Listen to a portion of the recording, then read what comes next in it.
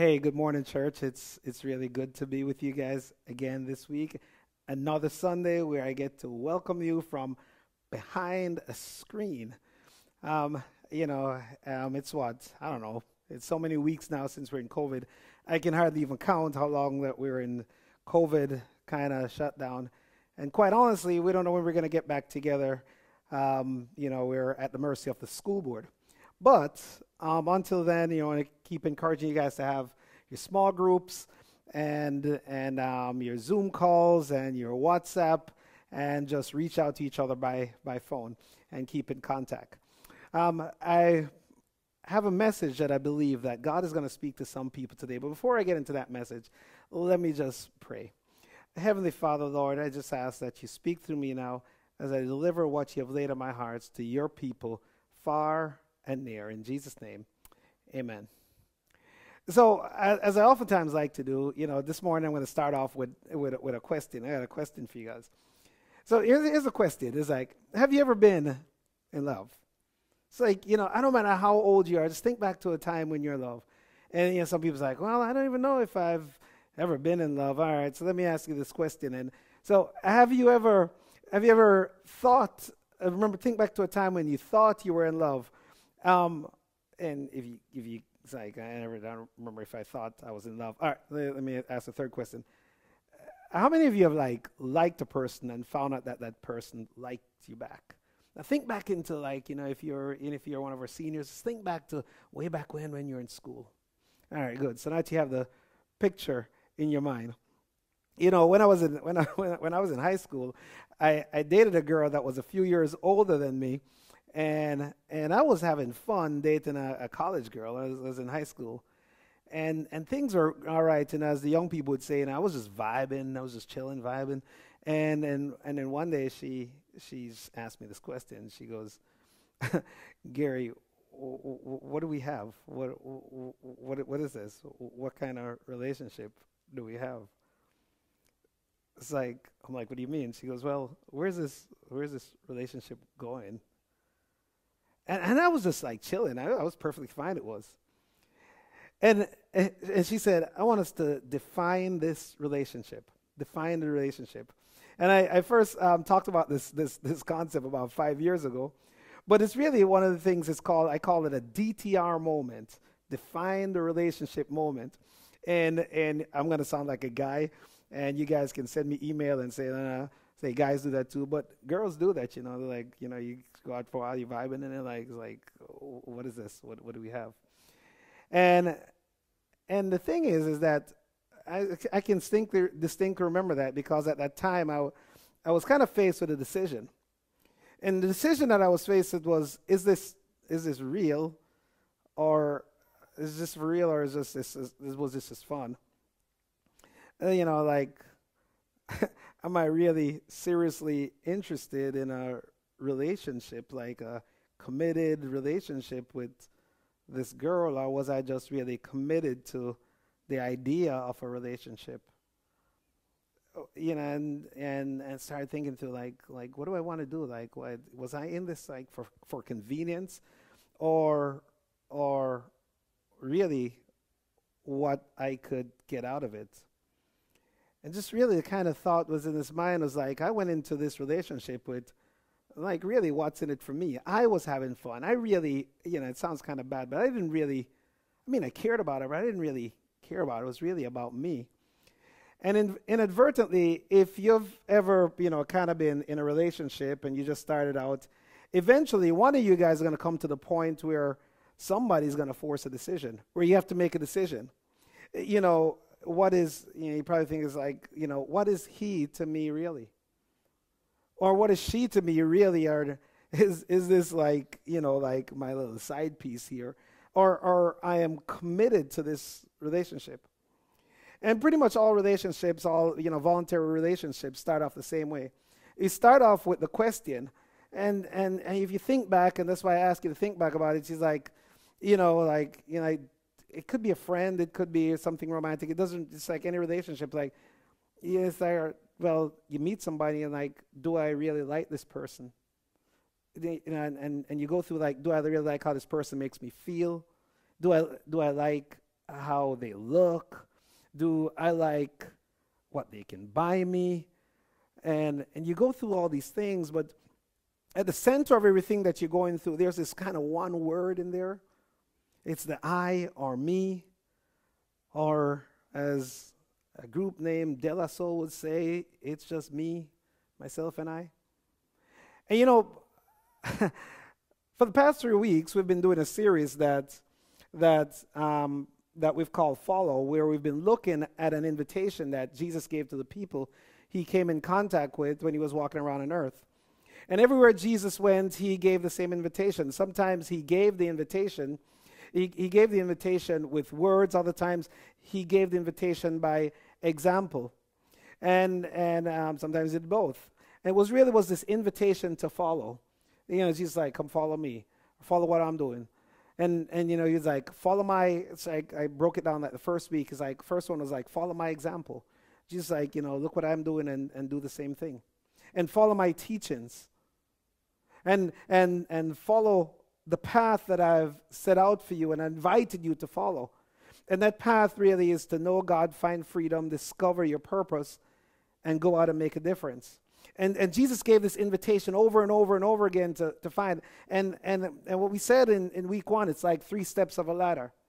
That Jesus gives an invitation to say, hey, follow my example. And you'll find out that you'll start to live a better life. If you just look at how Jesus treated people and follow that example of how he treated people. If you look at how when situations came up and how Jesus handled those situations, he's like, you know what? I'm going to imitate that. I'm going to follow that. It's kind of the whole WWJD, what would Jesus do? Just kind of think about what Jesus would do and you just kind of imitate that. And if you did that, what you'd find out is that if you just imitate Jesus, you don't believe that he's God, you don't believe anything, just by imitating what he did, you'll find out that, and how he handled the situation, you find out that you have less stress in life, and you'll find out that you'll handle difficult situations with more wisdom. You'd find that your life would just start being better.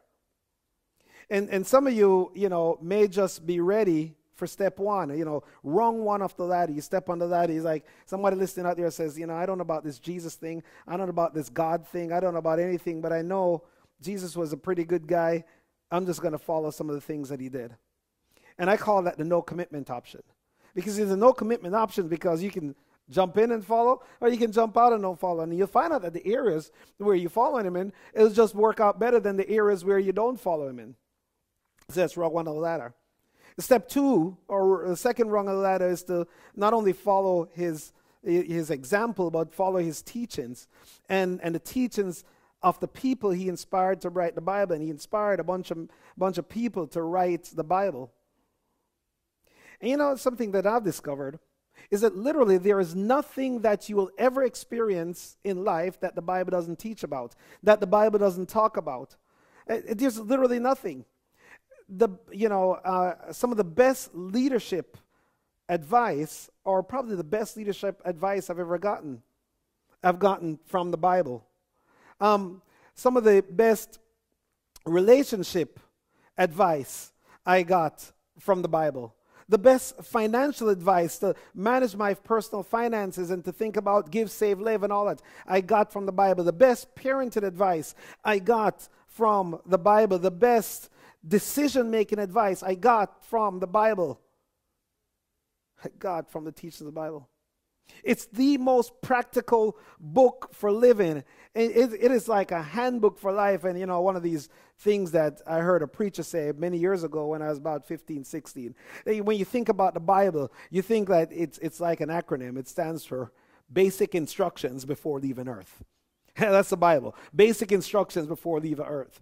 And if you don't have a Bible, man, I'm telling you, get one and start reading it. You'll find out that your life will start to change. And you're like, well, where do I get one? I'm like, man, in today's day and age, it's so easy. Go to the App Store and just download the Bible app.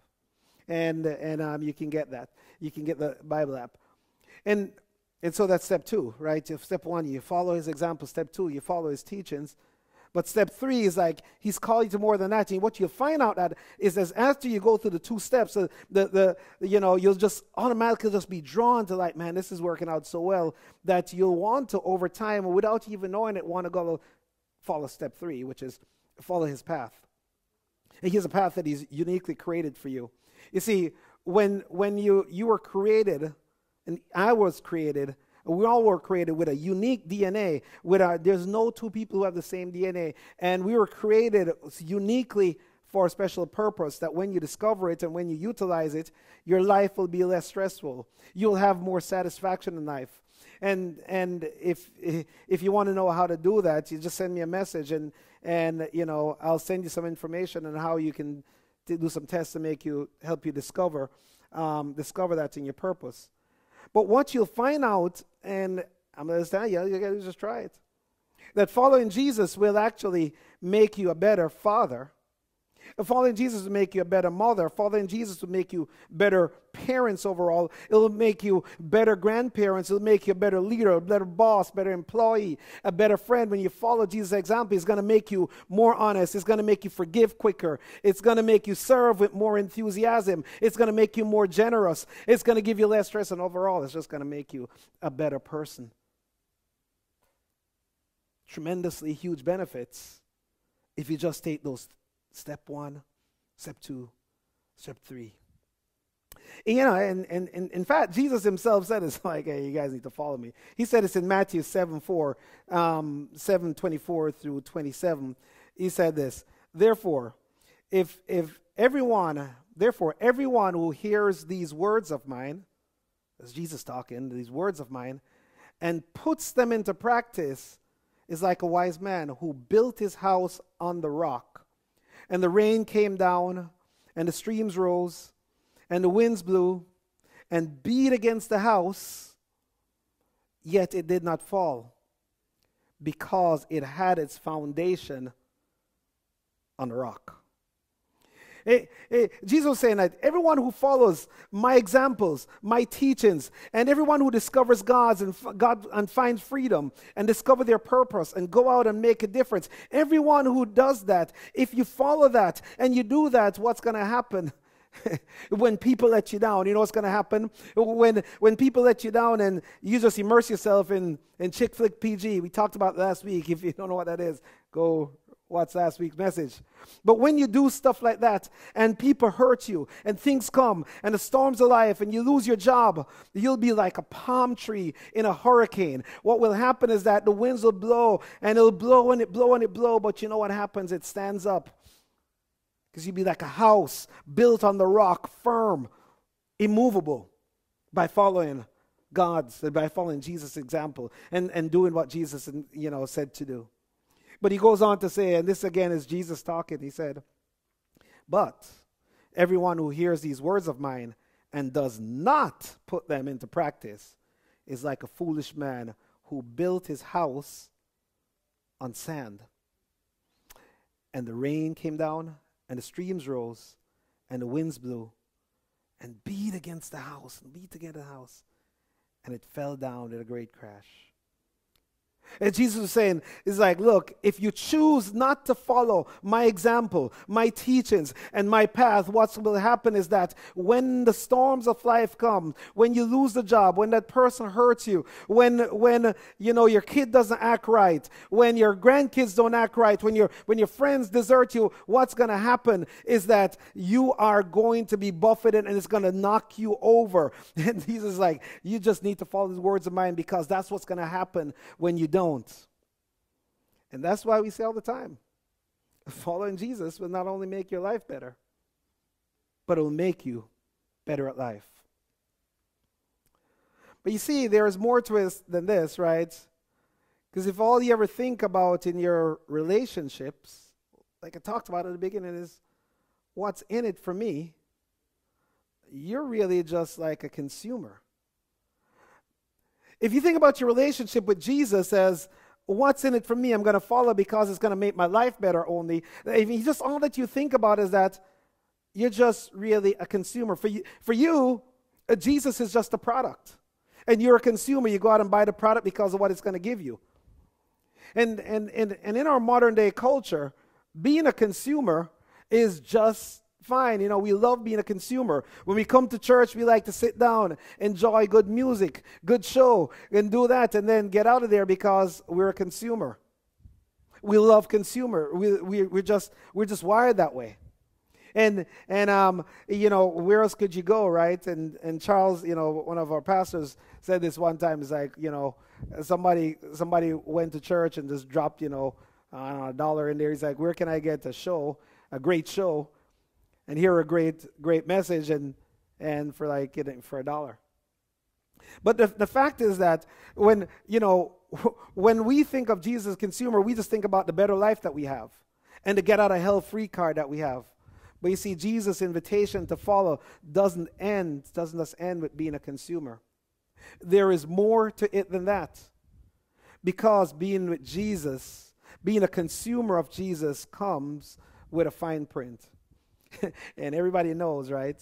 That whenever you buy a product, say you go out, and we all know this, right? If you go to buy a car, what happens? It comes with an instruction manual. And in the instruction manual, you don't see all the stuff that you got to do to maintain the car when you buy the car. You just see the pretty car. And then you got it's like, oh, I got to put oil in it. I got to do this. I got to do that to maintain the car. If you download a piece of software, what comes with something, you got to click accept. It's called an end user license agreement, a EULA. And you got to accept that. And same with Jesus, coming with Jesus, man, it comes with a fine print. Everybody knows that intuitively, that you can't be a consumer without having to accept the fine print. There's a saying that I use all the time, it says there are no free lunches. Everything has a cost. It may seem free, but it costs something. And you can't buy a product without there's being a cost behind it and some things that you got to do. There's always some fine print. A fine print that you don't see outside the package, but you only see it once you open up the package. In case you wonder, it's like, okay, Gary, what is this fine print? Well, here's it in Jesus' own words. It's found in Mark 8. And, and the story here is that, well, I'll tell you the story in a second, but you know me, I like to give you a little background of the story to provide some context. So the context is Jesus had just finished feeding 4,000 hungry people with 7 loaves of bread and a few fish. It was a different case than when he fed 5,000 men, not including women and children, so probably about 8,000 people then, with bread and fish also. This one was different. This was 4,000 people. And he had collected 7 baskets and of leftovers, 7 baskets of leftovers from 7 loaves of bread for 4,000 people. Go figure that. That's an incredible miracle. The people got their dinner and they got a Jesus show. And right after that, Jesus gets in the boat with his 12 closest followers, and they set out and they went across the lake. And they realized when they set out that they forgot the 7 basket of leftovers. They was like, and so, all they had was 1 loaf that they kept back for themselves that they didn't give to Jesus share. Now, if you're reading too fast, you actually miss that. Imagine Jesus going to feed the 4,000 people, and he said to the disciples, hey, y'all have any food? And they're like, yeah, Jesus, we got some bread. They had 8. They gave Jesus 7. They kept 1 back.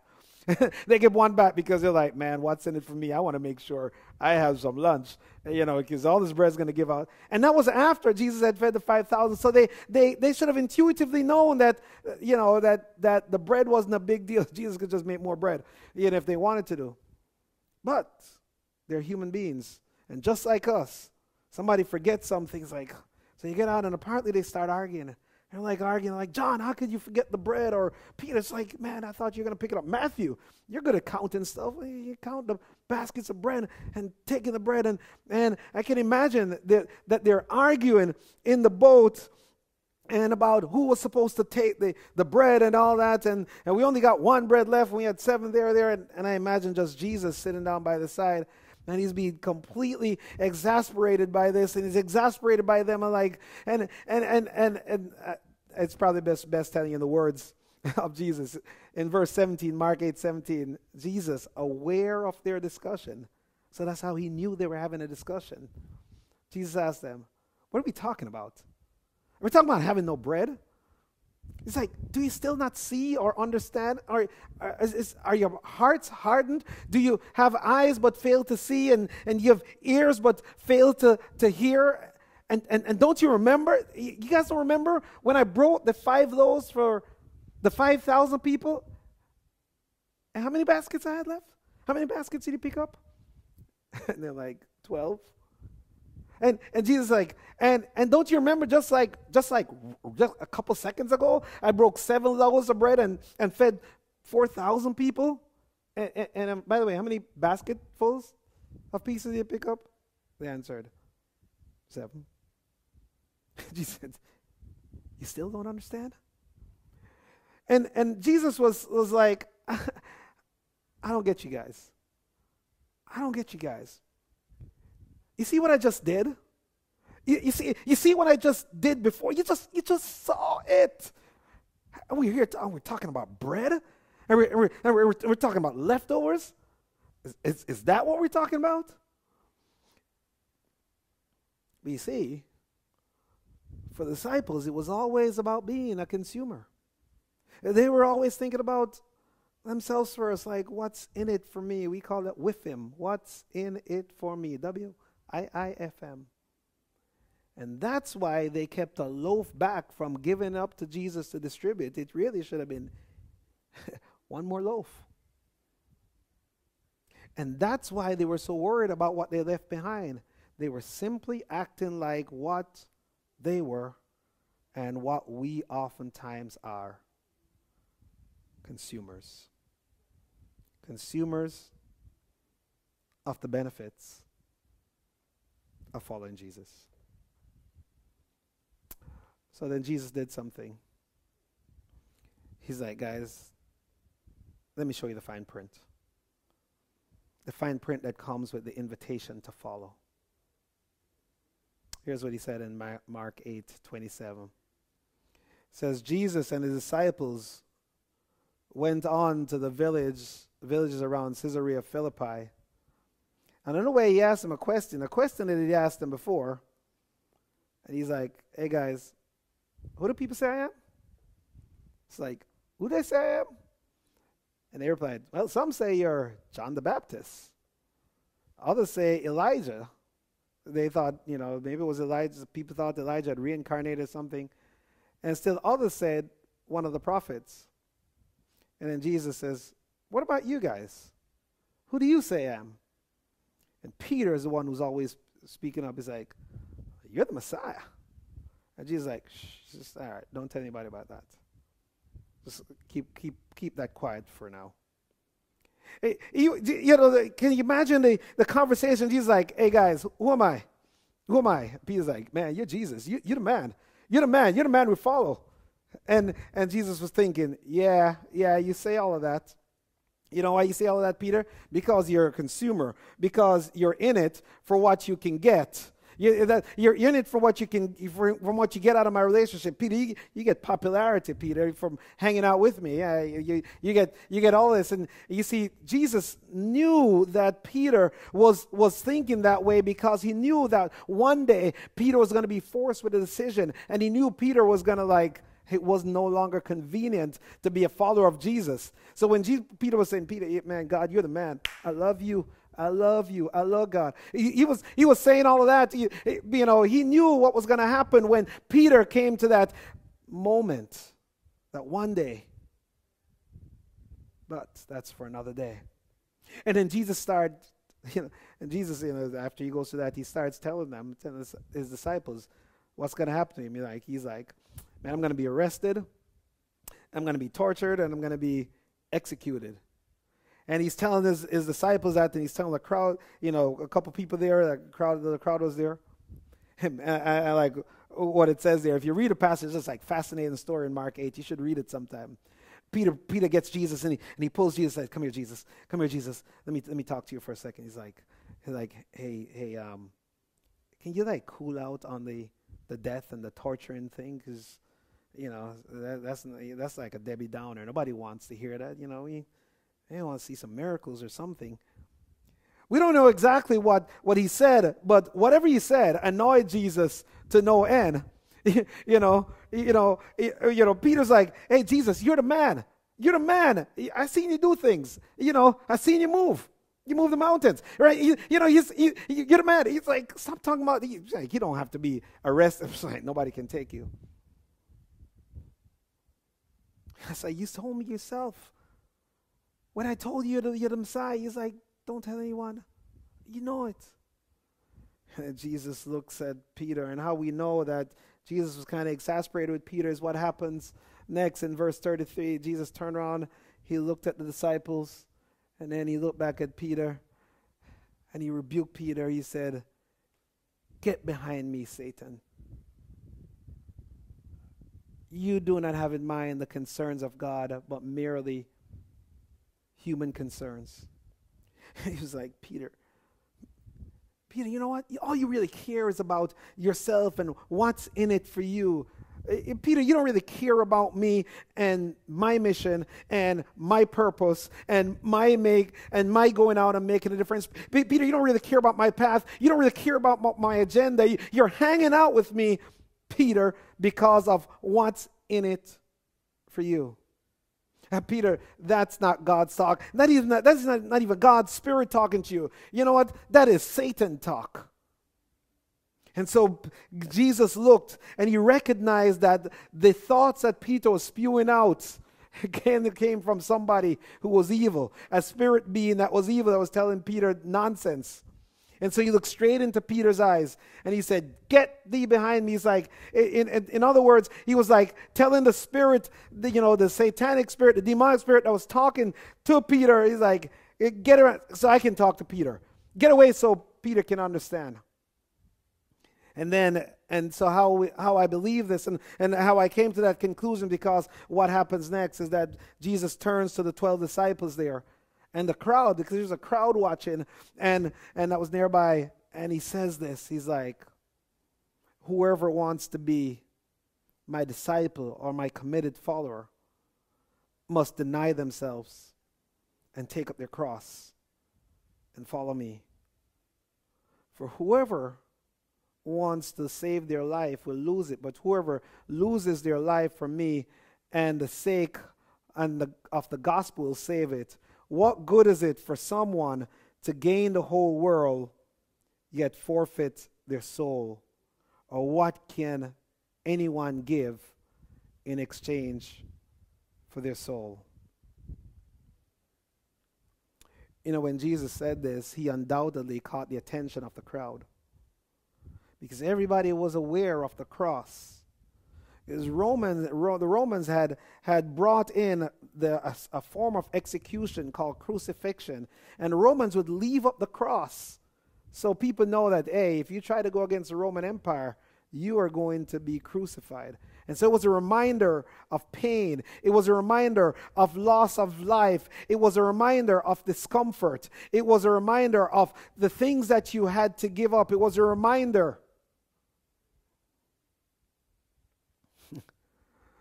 Jesus like, "Well, if you follow me, if you want to follow me, Peter, like you say you want to do, and if you want to follow my example, here is what it means. Just like how I have to take up my cross, you too are going to have to take up your cross. See, for me, Peter, my cross is in giving up my life. For you, your sacrifice will be your sacrifice. Whatever sacrifice you do, it is your cross." When you say take up your cross, not as a sacrifice, it's going to, in other words, Jesus said, if you follow me, it's going to cost you something. You're going to have to, if you want to follow me, you're going to have to deny yourself from something that you want. If you're going to follow me, you can't do everything that everyone else is doing. If you're going to follow me, you're going to have to say no sometimes. You're going to have to sometimes say no to that next shot or that next drink. you're going to have to say no sometimes to that other piece of cake because you had it too much already. We all know what it means to deny yourself when you say, I know what I want, but I know that what I want is not good for me. You're going to have to say no to that invitation to be in that place where you want to be so bad that you can feel it, but you know you shouldn't be at.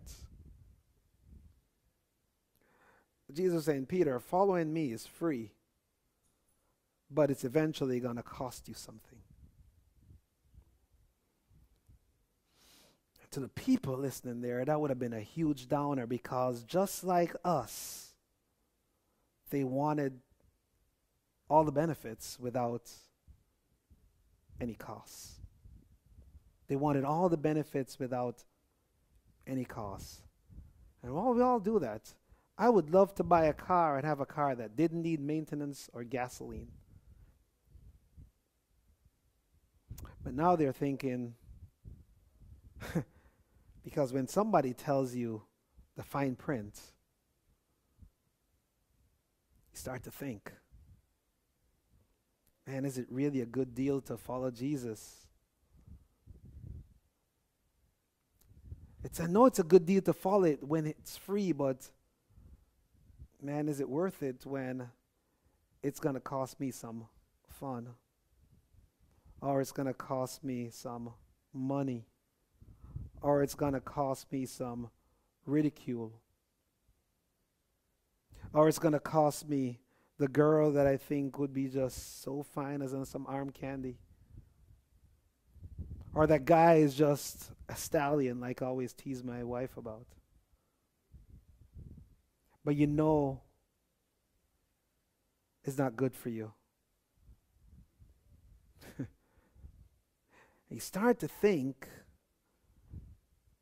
if the life I get with Jesus is worth the cost of following Jesus. And then I love Jesus, man. Jesus is the coolest guy ever. You just got to read about it. Jesus he's just dope. He's just, think of any word that you want to say, to describe somebody, because it was like Jesus could read their minds, that they were thinking all this stuff, like, well, I want this whole cost thing, this cross thing, whatever. Like, it's like his mind is like, well, the fact is, he could read their minds. He said this. He said this. Guys, every one of you is going to die someday. Every one of you is going to die someday. No matter how well you eat, how well you exercise, all the things that you try to do to prolong your life, to save your life, well, one day you're going to lose it and you're going to die. And then he goes on to say, whoever loses the life that they desire, whoever loses the thing, whoever says no to the thing that they desire, I don't know what you desire. Maybe it's a party life. I love going to the party, rocking, whatever it is. Whoever desires the life of the substance overuse, whoever enjoys the life about substance abuse, whoever wants the promiscuous life, whoever wants the work all the time life, whoever wants the messed up priorities life because I'm working so much, whoever loses that life and trades it in for the life that I desire for them, that trades in for life that they were uniquely designed and created and purposed for, whoever gives up that life for the life I purposed for them, they will save it. And Jesus was like, when you lose that life for this life, the life that I'm going to give you, then you truly have life, and life more abundantly. He went on to say, hey guys, by the way, while this life will be better, I'm not even only talking about this life. Because the fact is that there's a whole nother life that goes on after this life. That when this life is over, because you will die one day, And you go to the next life. In the next life, if you give up that life for this life, in this life, you're going to spend it with Jesus. You're going to spend it with the angels. And you're going to spend it forever and eternity. And you're going to spend it. But if you choose that life, then you're really going to lose the afterlife in that life. I mean, you're going to end up in a place where you created for Satan and his demons. He didn't create for you. Following me is going to cost you that life. He was like, guys, I want you to think about this for a second. And we're talking about your soul here. We're talking about eternity here. What good? And then you ask them this question that everybody would have known the answer to. He's like, can you imagine that you get to the end of your life? You're at the end of your life, and you're sitting there, and it's completely your decision. And Jesus said to you, do you want the life with me and my angels in heaven? Or do you want this life with the devil and his demons? It's like, which one of you would not choose the life with me? Come on, everybody knows that, right? Nobody wants that. And he's like, we're talking about your soul here. What good is it for you to amass all this fun and all this money and all this sex outside of marriage and all this whatever if you're going to die one day and leave it all behind? And you end up over here. Would you rather that life, or would you rather lose your soul, your eternity? He's like, guys, come on. Think about it. And right then and there, the disciples in the crowd had their DTR moment. And Jesus was like, let's define this relationship here. Jesus was like, what do we have here? Let's define this relationship, because following me is going to, sooner or later, it's going to cost you something. You know, some of you, it's school time back, and some of you are going off to college. Some of you have moved out of elementary school, gone into middle school. Some of you are going into high school. Some of you are out of college and starting to work. And you know, I'll just pick on college students for a second. You know, but apply it to any situation in your life, right? You know, there are no parents. You're off at college, there's no restrictions. And all these options presented to you will be fun options. And you're going to be like, you're going to have to say, about that life, right? And some of you will be faced with a major decision. And as I start going through this, right, you know, you can just insert yourself here, because you know that you're going to be faced, all of us here are going to be faced with a major decision shortly. And the decision could be, am I going to stay with my spouse that no good, da-da-da-da-da, fill in all the blanks, what you're thinking right now about your spouse, or I'm just going to throw in the towel and leave them. And you're at that decision point. Or maybe it's a decision point to, am I going to work out some scheme and finesse and get some extra stimulus money when the Congress finally decides on it? It's like, how can I scheme and get that? Or it could be a decision to forgive someone who hurt you deeply. And you're faced with that decision. Am I going to forgive them because that's the example of Jesus? Because that's that life. Or am I going to follow Jesus' example and lead this life? Are you going to face with a major decision to whether or not you should move out of your parents' home? Or you may face a decision about, maybe I should move out of town and move to Atlanta. You know, Atlanta is like heaven to, you know, to a lot of people, right? And you know, and you know, and maybe it's North Carolina. Maybe that's your heaven. You're going to face a decision.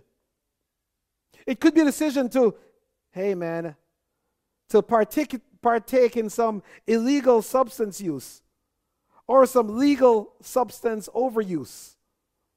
And you're right there at the decision point. Is it one more shot? Is it a smoke? Is it a pill? Is it a whatever? Is it a snort? Is it whatever? Is it going to that room or to that girl's house or to that guy? Whatever it is it filling out that application online? You're going to face with that decision right there and right at that decision point. And then it's going to feel wrong. And you're going to want to do it because you know the benefits of doing it. You're like, because it's that life. It's that life. But you're going to feel a little consternation.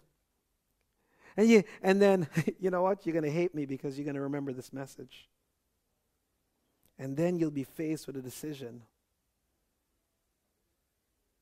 Do I live that life only to lose it? To lose real life? Or do I say no to that life and say yes to this life, which is Jesus? Fact is, salvation is free. You don't have to do anything. Jesus paid it all. But truly following Jesus will eventually cost you something. So, when you face your DTR moment with Jesus, when you face your DTR moment with a decision, whether or not to follow Jesus' example and forgive and to say no and to not do that or to say yes or to refrain from gossiping or whatever it is that decision that you face, what are you going to do? What are you going to do? You know, for someone listening today, your DTR moment is right now because that consternation and that feeling that I talked about, you're feeling it right this second. That maybe you've been a consumer of Jesus, but you haven't been a committed follower. You jump in when it's convenient to follow. You jump out when it's not convenient to follow. And so Jesus is saying, well, what are you going to do? And some of you just like decided that I don't believe in God. And Jesus is like, I'm talking to you right now. The person who you say you don't believe in is speaking to you right now. So, what are you going to do? I want to give you the opportunity as I close to right now to say no to that life and to say yes to this life, the life that Jesus has to offer. If you want to do that, you just say this prayer after me. It's saying no and it's saying yes. Say this prayer right where you are. Heavenly Father, Lord, I don't want to live that life. I'm tired of living that life. I'm tired of just being a no commitment consumer, but I want to be a completely committed, devoted follower. Lord, I know that I'm going to have to say no to stuff. Help me to say no. Lord, forgive me of all my sins, and I commit to living for you. In Jesus' name, amen. Hey, I want to tell you that if you made that decision, you've now moved from a part-time consumer into a disciple and into a follower of Jesus. And your blessed life is about ready to gain. If you have forgotten what that life is, you've said yes, and then you've gone back to that life, the invitation for you is to leave that life. Whoever wants that life will lose it. Whoever wants this life will save it.